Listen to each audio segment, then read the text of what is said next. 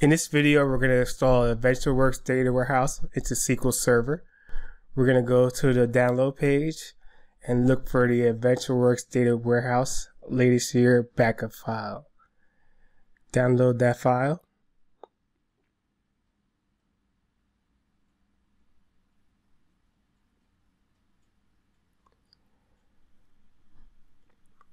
You're going to find the file you downloaded it, copy this file,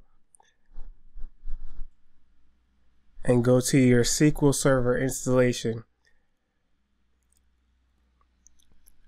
To MS SQL Server, MS SQL backup file location. Paste your file there. Now you're going to want to go back into SQL Server. Right click Databases. Restore Database. Under Source, select Device. Click on the ellipsis. Add your backup file that you downloaded. Click OK. Click OK. Check that it's the correct file showing and click OK.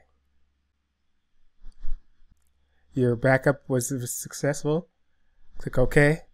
And now you should have your AdventureWorks database, data warehouse.